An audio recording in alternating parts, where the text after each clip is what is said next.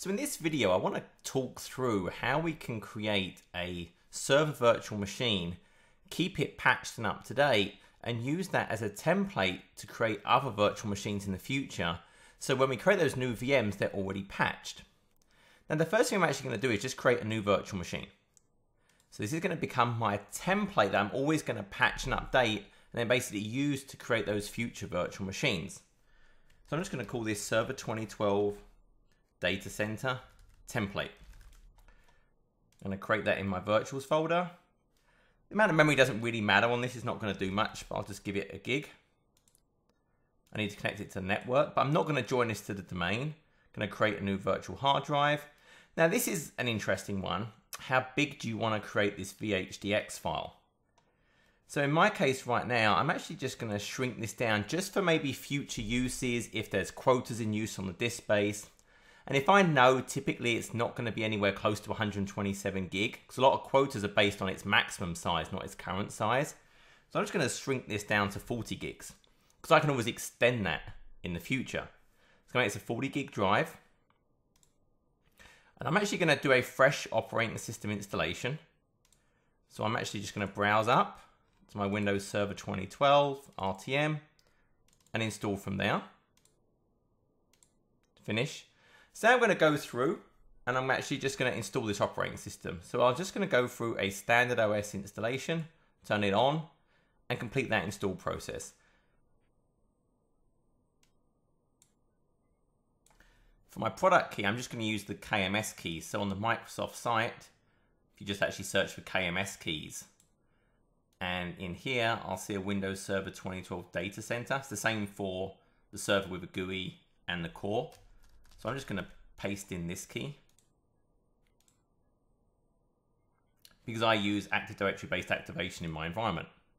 And I'm going to carry on with the installation.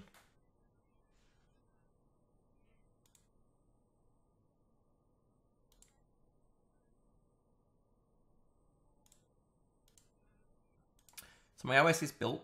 I'm going to quickly just create a sort of default password for local administrator account. And the next thing I'm actually going to do is this is going to have got an IP address through DHCP. I might customize my time zone, a few other little tweaks. Then the big thing I want to do is apply the latest patches to this thing. So the OS is now built. I can do those little tweaks I may want to do. For example, maybe I want to enable remote desktop, but again, I would typically do that with things like group policy. So you don't really want to make a bunch of changes in here that is possible for a group policy and then gives you more configuration. I changed the time zone, but the thing I want to do right now is I want to install Windows updates. Now this may be something you would trigger from an internal source. This could be Windows Software Update Services, but for me right now, I'm just going to use Windows Update. So I'm going to go and check for the updates. I'm going to get recommended as well. And I'm going to go and check for this right now. So I'm going to find all the updates and I'm going to apply them all.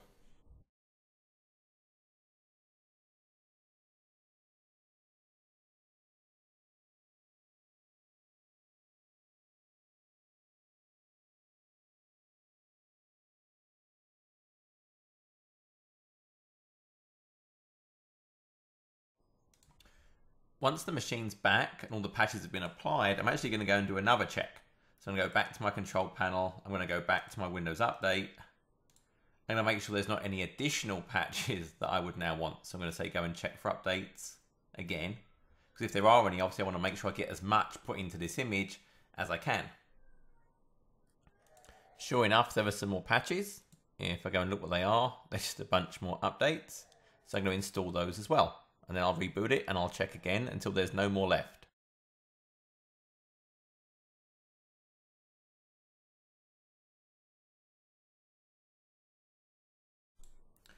So I've rebooted, I've checked for updates, there's no updates left. So at this point now, I'm ready to actually make this image available to be used as the template. But what I want to be able to do is every month after Patch Tuesday, I want to be able to apply the latest patches and create a new template.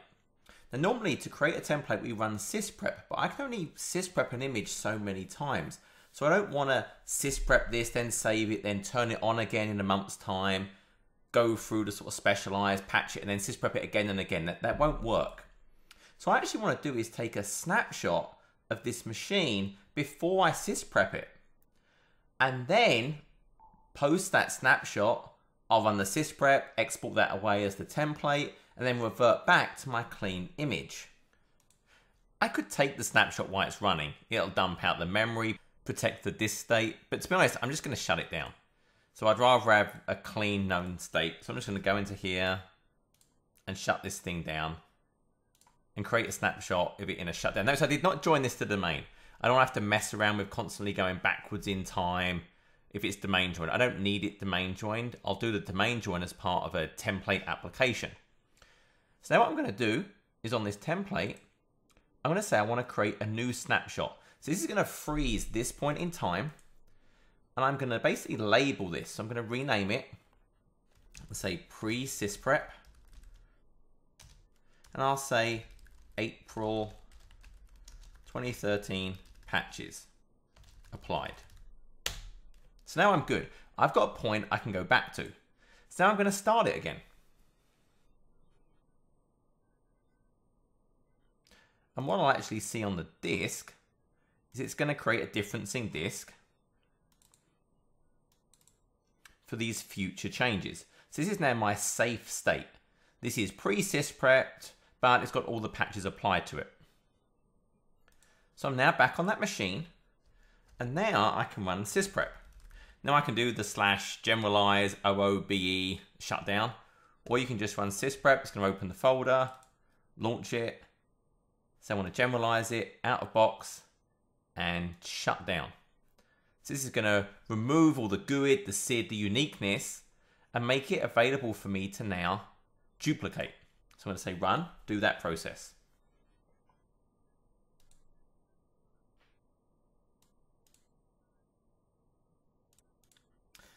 So now this is basically the state, this differencing file plus the original that would become my template. I'm now going to create another snapshot of the current time. So in this VM, I'm actually just going to say snapshot. And that's our current time. So I'm going to rename that just to say current. And I'm going to export that out. So I'm actually going to PowerShell. I'm going to use the export VM snapshot. So I can say export VM snapshot. And the name of the VM is my template. So my template was Server 2012 DC template.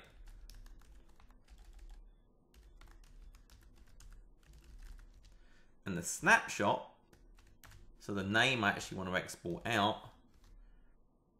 is that current.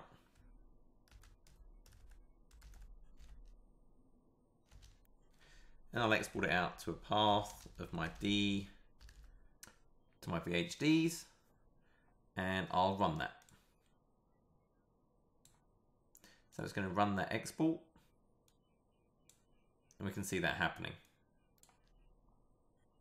And there's the disk populating. So the export was finished, and what I now have is a nice shiny single VHDX file that has all those patches in it. It's been sysprepped, so I can now use that as my template. Now I'd probably rename this to something now. Maybe I'd say template, and maybe I'll call it April 2013 update. It's up to you, however you want it. Or you'd just use some standard naming, and you'd have some file, maybe some comment to say what its up-to-dateness is. But now back to my original virtual machine, I want to roll back the fact that I ever applied that sysprep. So then next month, I can just turn it on, apply the patches, and then repeat this whole process. So I would patch it again, shut it down, create the snapshot pre-sysprep, and then turn it back on, sysprep it, shut it down, create that temporary snapshot, export it out, and then do what I'm going to do now. So what I'm going to do is I'm going to delete that current snapshot. I don't need it. And now what I actually want to do, because my now state is going to go back to the fact that it's been sysprepped.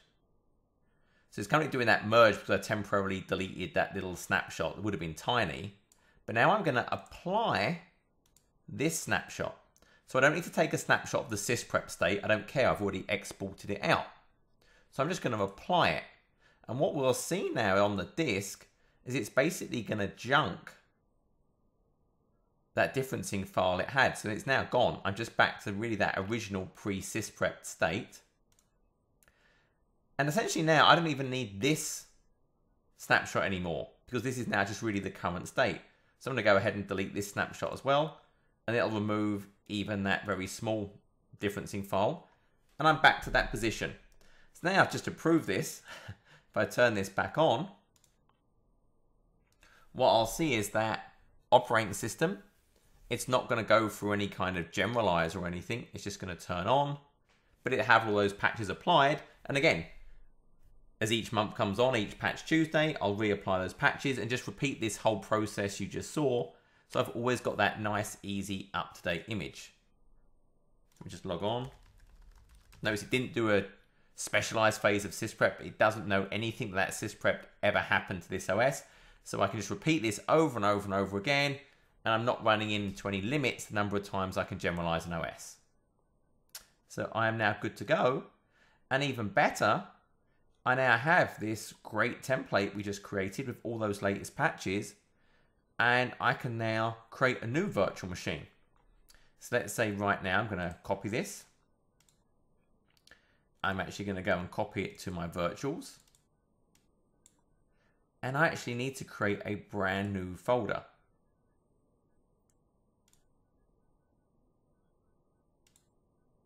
So I'm going to create a new folder, and it's going to be my direct access server. I'm going to paste this in.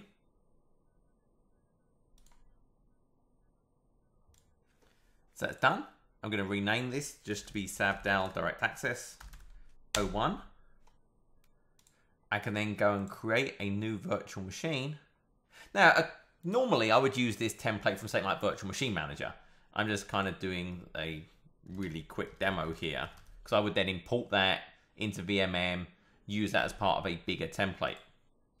I'm just going to use this. I'll say it's 1024, but I'm going to use dynamic memory later on. Connect it to the network. Say I want to use an existing virtual hard drive that I already created, my template. And I'm done. So now when I turn this on, because remember I exported this after I created the sysprep snapshot version, it's actually going to go through that sysprep specialized phase and make it now a separate usable OS.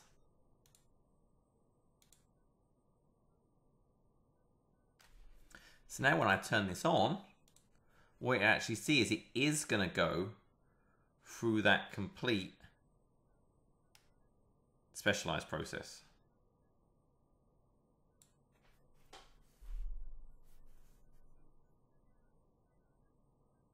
And while that's doing that, I would actually go back now. And remember on that template, I want to get it turned off most of the time. I'm only going to turn this back on every time I want to patch it. And then remember I would patch it, snapshot, sysprep, snapshot, export out the post sysprep snapshot. And then remember we just delete that current snapshot. Then we apply that pre-sysprep snapshot and then delete that snapshot. So we'll end up with just back to a now state virtual machine.